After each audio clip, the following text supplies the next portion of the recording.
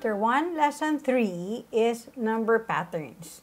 So again, here we're basically still a continuation of comparing, but it's asking us to see if there's a pattern from one number to another number. So if the missing number in a series of numbers is missing in the front, what we want to do is start working in the latter part and see what the pattern is, and then work backwards. So again, I'll show that strategy as I go through the problems. Another thing that we have to remember, when it says more than, that usually means to add. When it says less than, that usually means to subtract. But I say usually and not always, because there are times that we would have to subtract when it says more than, and we need to add when it says less than. So it depends on the wording of the problem. Okay, so the problems that we will be discussing are from page 22. Okay.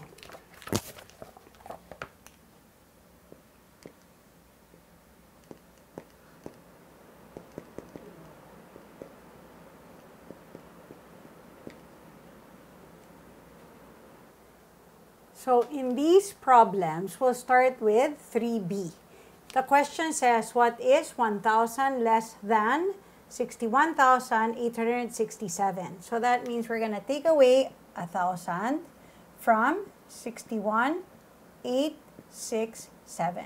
So using our mental math strategies from grade 3, we only look at the thousands place and we subtract. So that means that 60,867.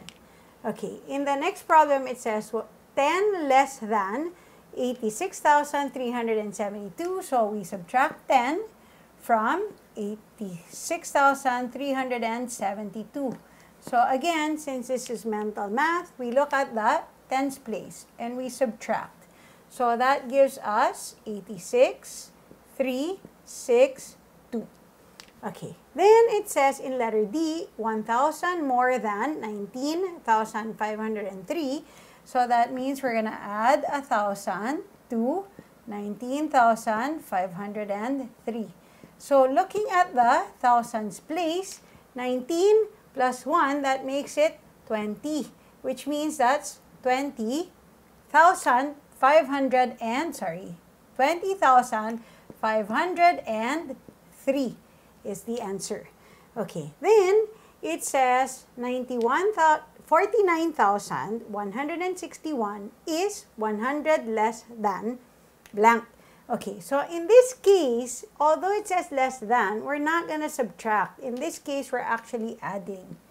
Okay, because it says this number is less than the number that's blank. So that means we have to work and add back. So that's 49,161, add the 100, so that's 49,261.